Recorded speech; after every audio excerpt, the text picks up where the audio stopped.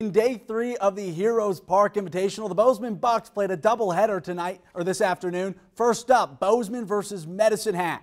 We go to the bottom of the second. A runner on third, a wild pitch will bring Alton Geiselman into score. Bozeman goes up 2-0. Still in the second, Keller Murphy here with an RBI single. That sends Peyton Price home. The Bucks, they're going up 3-0. Now, let's go to the bottom of the third inning. Price pops a sac fly. That sends Geiselman in again. Bozeman, they're going to go on to win this one 8-0 over Medicine Hat.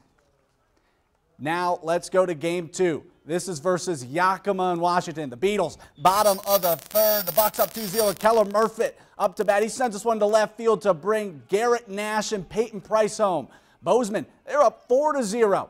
Nash, he's going to be up to bat right here in the spikes this one right down the middle of the field for an RBI double. Ben Hubley and Kobe Scala meet up at home. The Bucks sweep Saturday without allowing a run, winning 6-0.